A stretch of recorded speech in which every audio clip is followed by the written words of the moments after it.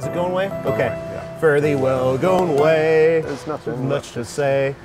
Going to New York City, boys. I don't remember the line. Let's have a drink. It'll come back to us. Yeah, there we go. Don't tell my mom I did that. She paid a lot for these choppers, you know? Christmas gift. So this is actually the...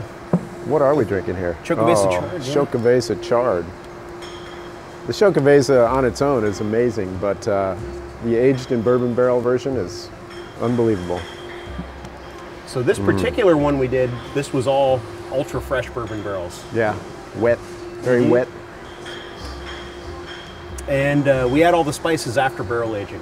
Ah, okay. I was wondering, because the spices are still coming through pretty strong. I was wondering, how do you do that? But it's nice and bright. The sweetness from the bourbon barrel actually lifts the spice character up a little bit, especially those sweeter spices like the nutmeg and cinnamon in here. Yeah. Which also kind of contribute a perceived sweetness.